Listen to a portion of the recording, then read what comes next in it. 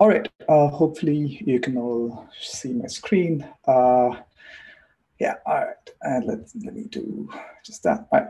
So yeah, thanks, Rafael, for the introduction. Thanks to all of you who have joined.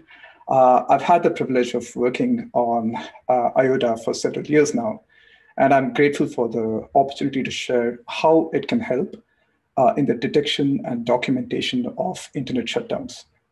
So what is IODA? It's a system with a public dashboard that monitors the internet around the world 24/7 to measure internet outages. Now, internet outages are events where users experience complete disconnection from the internet. And I'd like to emphasize here that I'm not talking about partial shutdowns, where users are perhaps unable to access specific websites, such as Twitter or Wikipedia, but are able to access other websites. So you'd use a tool like Uni to look at such instances of website or social media blocking. IODA is instead focused upon full internet connectivity shutdowns, such as the nightly shutdowns that occurred in Myanmar earlier this year, or the shutdowns that occurred in Iran in November 2019, where a significant portion of the users in the country had no internet connectivity at all. So my goal in this talk is to show how you can use IODA to detect episodes of internet connectivity shutdowns. And since IODA has a dashboard that is open to the public, anybody can use it to dig into internet outages. So I'll do a demo of IODA by going over one case study of internet connectivity shutdown episodes. And after the demo, perhaps we can also dig into other events during the Q&A. So during the demo, I'll be covering internet outages affecting Myanmar during the political events that occurred earlier this year in February and March. Myanmar experienced a series of internet outages in the wake of the military coup. And this was a pretty well-documented event that received and is continuing to receive international news coverage. But yeah, so let's begin by going to IODA. I'm already over here. You'd come here by going to ioda.caida.org. And you see that IODA's, so there's CAIDA is the research center affiliated with UC San Diego, where IODA is actively under development. CAIDA builds infrastructure to perform large-scale internet measurements and makes curated data available to other researchers, political scientists, policymakers, and to the general public. Now, the idea behind IODA was conceived back in 2011 when researchers at CAIDA they'd studied these large shutdown events in Egypt and Libya during the Arab Spring. Back in the day, it took us several months to obtain all the data and crunch through them and complete the investigation. So in the time since, we've been able to build a system that is capable of monitoring the internet 24/7 and detects internet outages due to shutdowns and due to other causes, such as power outages. And it does this monitoring for countries, regions, and networks from around the world, and it does this in near real time. And what's more, its data is available publicly, and anybody can access it. So let's begin by visiting the dashboard. So by default, IODA's dashboard shows internet outages during the last 24 hours. It's also possible to choose a different time range by clicking the different buttons over here by selecting a different time range. Now, you'll notice in this dashboard that there is a world map. This world map shows potential outages by highlighting the affected countries in shades from blue to red. The more red the shade, the more severe the outage according to the algorithm that IODA uses under the hood. Now, in the table to the right, you can also see the alert feed. So this is a list of potential outages ordered by severity according to the algorithm under the hood. Now, in addition to the country level outages, IODA also finds outages affecting specific regions in the world. So sometimes an outage may not affect an entire country, but may affect a specific region in the country. For example, the shutdown event that affected the Indian state of Jammu and Kashmir in 2019. So regional outages will be displayed over here. And in addition, IODA also detects outages at the network level or at the AS or autonomous system granularity. So here we display networks that have ongoing outages in the last 24 hours. Now, recall that we were interested in digging into Myanmar. So if you'd like to search for a specific country, you can search for that country over here. So I type in Myanmar, and that gives me a link, and I can click on that, and that takes me to the IODA signals for Myanmar by default in the last 24 hours. Now, the coup itself happened in early February, so let's take a look at signals for that time. So let me choose January 27th from 00 until, say, Feb 10th to 00. And once I click apply, it's gonna get us the signals. So the coup itself occurred on February 1st, and there were also reports of internet outages in the weekend after the coup as protests occurred. And that's why we are choosing this particular time range. Now, we observed that there have been drops in these different time series, which I'm going to talk about a little bit more. And if you hover over these, it tells you the time at which these occur. Now, the three different data sources that IODA uses, let me describe each of them in turn. The active probing data source represents ping response data from networks all around the world. We continuously ping millions of networks on the internet from machines under our control. And intuitively, networks that are responding to our pings, they have working internet connectivity. But if several networks in a country suddenly stop responding to our pings, we may have found an outage. Now, the BGP data source represents global routing information that internet routers exchange with each other, with other routers. Internet packets from one part reach other parts by going through several routers along the way. And these routers are continuously communicating with each other on what the best routes are to various destinations using an internet protocol called BGP. So by monitoring BGP communication, IODA assesses when there is a significant drop in the number of destinations that can be reached within a country, such as over here and here in Myanmar, and detects a potential outage using the BGP signal. Now, the last and most esoteric of our data sources is the darknet traffic. And the first thing I'll note here is that the darknet has nothing to do with the dark web. And in fact, internally, we even call this internet background radiation. This darknet traffic represents liveness traffic that is often actually from user machines.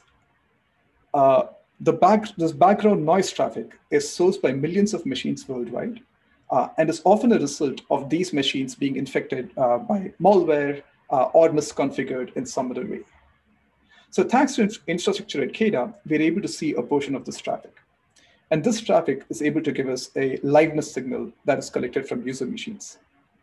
And again, IODA's intuition is that when there is a significant drop in the time series for this liveness signal, it could be due to a potential outage. Now, these three signals are complementary. Depending upon the nature of the outage, it may be visible in all three, or it may be only visible in a couple. So we see that the internet was relatively stable before February 1st, before the day of the coup. But on February 1st, there is a drop in the BGP and active probing data sources. And later on February 1st, we see that connectivity sort of comes back to its previous levels. But then on that weekend, so on February 6th, which is a Saturday, we see that there is a significant reduction in all three of the data sources, which continues for more than 24 hours until the connectivity is restored on Sunday.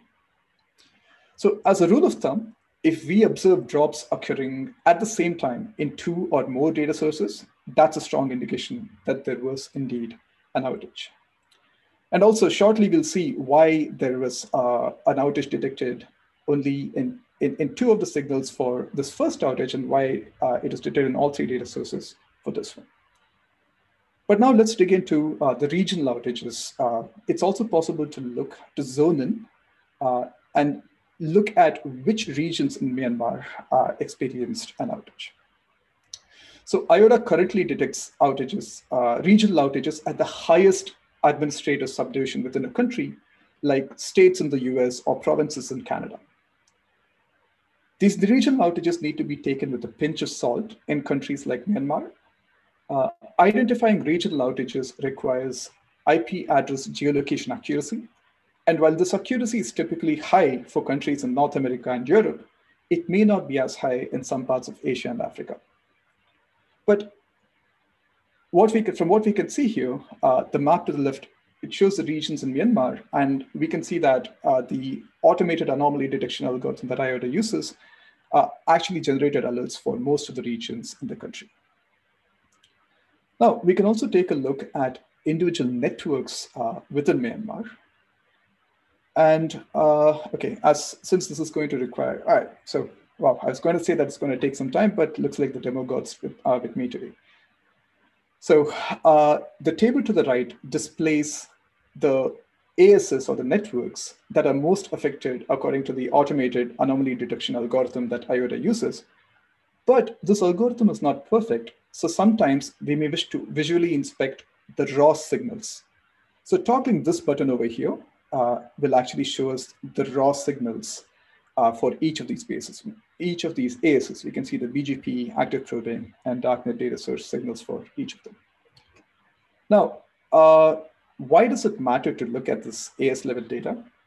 Because we've observed in the past that several government mandated shutdown events that governments, they don't implement a central kill switch sort of a mechanism, but instead governments communicate their orders to various ISPs in the country and leave it to the ISPs to implement the shutdown. So by looking at AS level data, it's possible to understand at fine granularity how these shutdown events occur, including timing patterns and potentially the methods that we use for implementing the shutdown. For example, it's possible to see whether all the ASs observed outages at the same time, like what happened over here during the second outage, or whether they observed data sources, observed drops in all three data sources, again, like what happened in the second outage, as opposed to the first outage, where we see that only a few of the ASs were actually affected.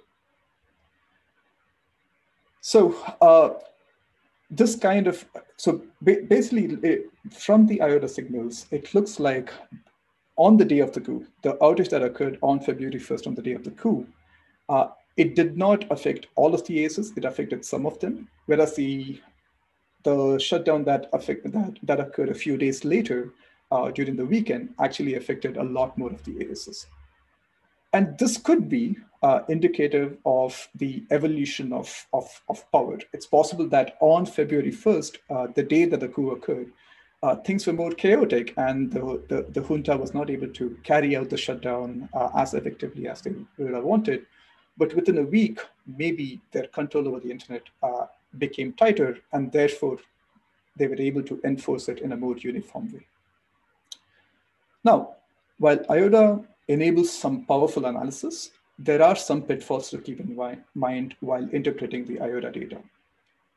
The first one is that IODA detects internet outages, which includes power outages, like say the ones that occurred in Venezuela in March in 2019. So not all internet outages that you see in IODA are necessarily due to government mandated shutdowns.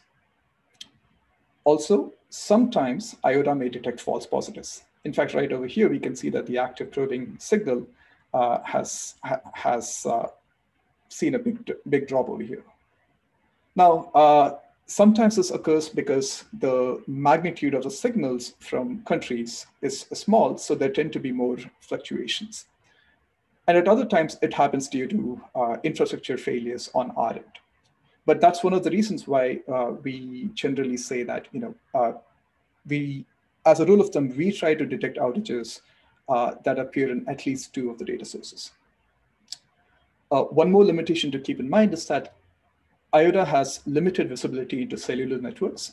Sometimes we see outages that occur in cell networks, but sometimes we do not. And of course, we are working continuously on addressing these pitfalls so that the system can automatically take care of them. But in the meantime, it's good to be aware of them so that we can interpret IODA signals appropriately. So to wrap up, I described IODA, which focuses upon uncovering one type of internet shutdowns specifically the internet connectivity shutdowns, which are instances where users have no internet connectivity at all. IODA and tools like UNI, which you're going to hear about shortly, are complementary and can together paint a more complete picture of internet shutdowns. So increasingly, we are observing instances where governments first block some specific websites or social media before then later resorting to full connectivity shutdowns. For example, in Uganda in January of this year, access to social media was blocked first. And this kind of blocking is visible in UNI, but not in IODA. However, the social media block was followed by a full internet connectivity shutdown. And that event is visible in IODA, but not in UNI. But after the internet shutdown ended, social media continued to be blocked for several days. And this event is again visible in UNI, but not in IODA. Thus, by using these multiple open data sources together, it's possible to obtain a more holistic picture of internet shutdown events. All right, I hope this was helpful, and we'd love feedback. We are always looking for ways to improve IODA. And I'm also happy to dig into other case studies in the Q&A. Do let us know.